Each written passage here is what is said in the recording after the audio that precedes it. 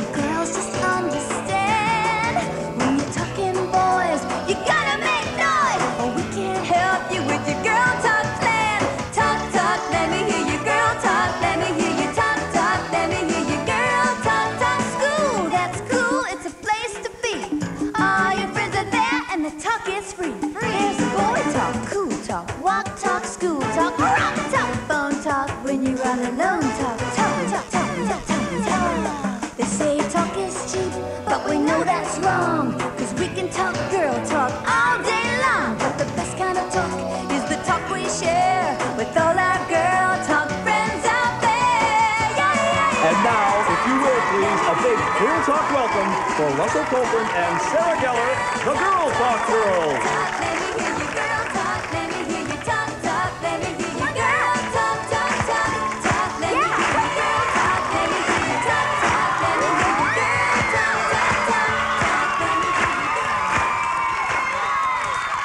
Hi, welcome to Girl Talk's TV debut. I was sort of hoping to get to wear something in black chiffon with a lot of big beautiful beads and a big feather headdress, you know, like Cher. But instead, we had to get dressed for school, which is only fair since today is what, Sarah? Today is what, Sarah? Sarah! Oh, hi. Welcome to Girl Talk's TV debut. Sarah, I just did all that. You're supposed to tell everyone that this is a new show and it's only for girls. But even if we do let some boys on it, it's only because they're not a geek. And every day we've got a different show. And today is the first show, and it's all about school. I knew that. Today's our school show. One moment. What are you doing, Sarah? Well, I've kind of got this homework in music class, and, well, it's not exactly done. Well, how not exactly done is it? Well, not exactly, just almost not completely. You see, I had to analyze lyrics to the song and interpret them. Okay, look, why don't you just go ahead and read us the lyrics, and then maybe we can help you out. Okay, but you see, Feel the power. You see the energy coming up, coming on strong. The future only belongs to the future itself, in the hands of itself. And the future is electric youth. You get this? Oh, you're right, that's a toughie. But luckily for you, I have just the people who can shed some light on this musical subject. The All-Boy Girl Talk Band. Yeah!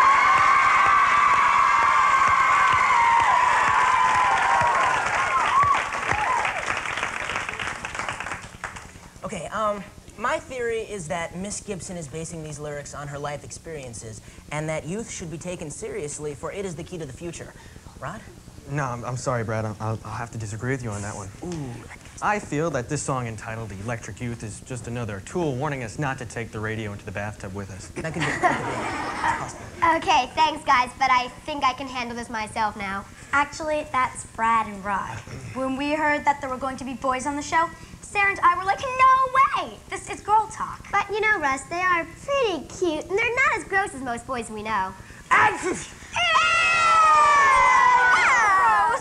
Pretty neat trick, huh? Well, anyway, and now a girl whose favorite subject is boys' gym class. And she once said while dissecting a frog. This would be a lot easier if this were my brother. All the way from Hollywood, Soleil Moon Frye!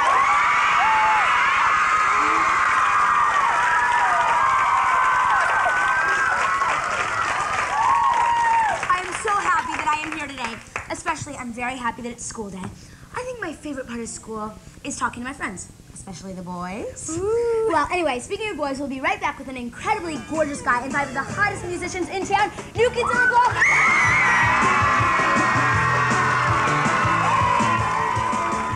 The World is My Classroom by Maggie. A lot of older kids say they can't wait to see the world. But I say, why wait? I see the world from the back of my classroom. Over there, that's Big Ben. The Grand Canyon. The Leaning Tower of Pisa. Whoa! The Statue of Liberty. And right here, in this little brown paper bag, aha! Just as I thought, Turkey. And look, Greece. Girl Talk will be right back. And now, more Girl Talk.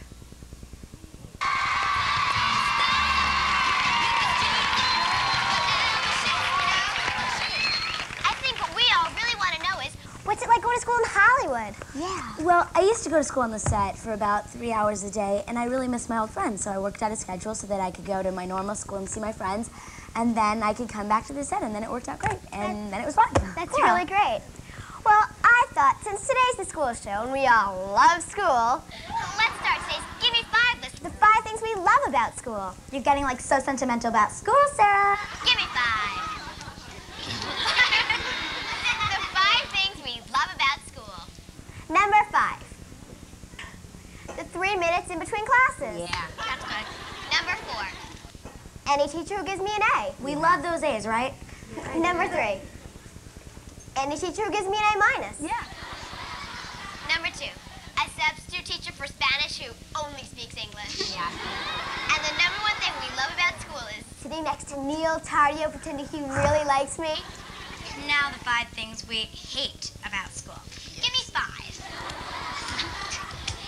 Number 5. Homework that takes longer than a commercial break to do. Number 4. Any teacher says, I hope you have enough gum for the whole class. Number 3. Science projects that involve mutilating slimy green things that used to hop around on lily pads. Oh! Number 2. When the bell rings and some kid yells out, yo, you forgot to give us homework. And number 1. Getting called on when I'm in the middle pretending that Neil Tardio really likes me. Hold on, you guys. Wait 1 second. Okay, you guys.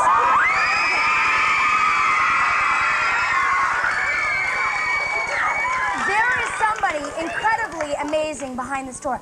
I didn't want to tell you who he was before because I was scared that you would get too excited and go wacko on me. Who is it? Calm down. Brian Robbins from Head of the Class.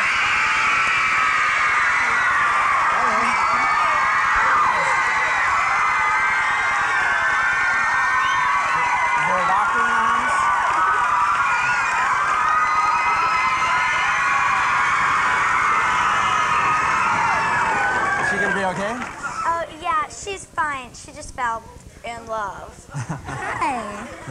This is so funny. You know, I do your show, Pictionary. Now you're doing our show, Girl Talk. Oh, so... It's a cool little show so far. Hello. Well, I'm very comfortable. Are you? I'm sure. Well, since today our theme is school, you know, we have a lot of questions to ask you about Head of the Class. Can you guess what the first one is? Okay. Here. What's the weirdest assignment a teacher ever gave you? In real life? Either life. I had to take, you know when sometimes a teacher gives you an egg and you have to carry around the egg? Right. Like, and pretend it's your child and the egg, well, I kind of boiled it and ate it. Ooh, nice. Okay. Anyway, let's go to our Girl Talk mall monitors to see what other girls have to say about the weirdest assignment a teacher ever gave them. It has